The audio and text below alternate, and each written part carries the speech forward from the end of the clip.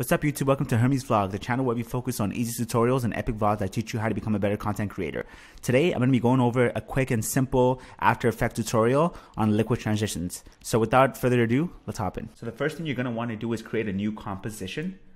I like to have my width and my height set as what it is here. If I was doing social media, I would just basically change that to whatever aspect ratio I need. I'm going to pick the background color that I want, which is actually already yellow for me, but you can pick whatever color you want, which will be the base color. It should be the color that originally will be there before the transition. So I want yellow. So I'm going to press OK for the new composition. I would recommend switching this to something like 12.5. Yours right now will probably be at fit. 12.5 will give you the opportunity to see the full shape.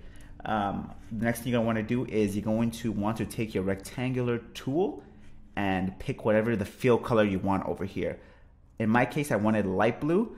And the next thing you're going to want to do is change your stroke, which in your case will be at 0. I would recommend to change it to 200. Then you're going to want to take the tool and then you're going to want to outline the composition right now. So the composition is outlined in this case. The next thing we're going to want to do is switch back to your regular tool and then take the new rectangular composition or the rectangular shape and drag it out, well out of over here. So the next thing is we're going to go to P.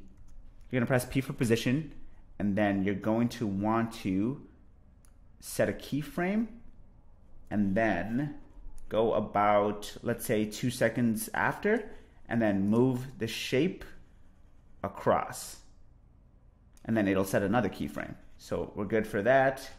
And then the next thing we're going to want to do is go to Effect. Then you're going to go to Distort, which would be right over here, Distort.